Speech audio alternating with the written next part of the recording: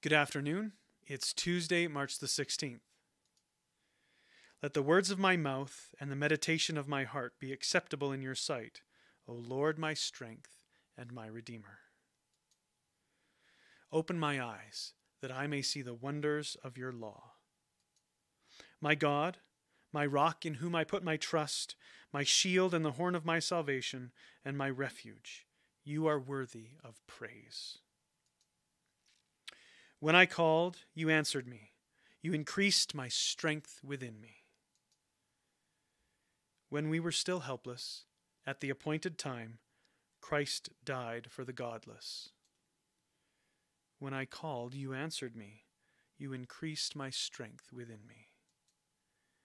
Teach me, O Lord, the way of your statutes, and I shall keep it to the end.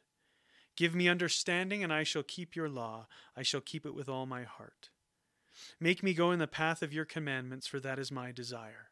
Incline my heart to your decrees, and not to unjust gain. Turn my eyes from watching what is worthless. Give me life in your ways. When I called, you answered me. You increased my strength within me. Be, Lord, my helper, and forsake me not. Do not despise me, O God, my Savior. Our Father in heaven, hallowed be your name. Your kingdom come, your will be done on earth as it is in heaven. Give us today our daily bread, and forgive us our sins, as we forgive those who sin against us. Lead us not into temptation, but deliver us from the evil one. For yours is the kingdom, the power, and the glory forever and ever. Amen. Almighty God, whose blessed Son was led by the Spirit to be tempted by Satan, come quickly to help us who are assaulted by many temptations. And as you know the weaknesses of each of us, let each one find you mighty to save.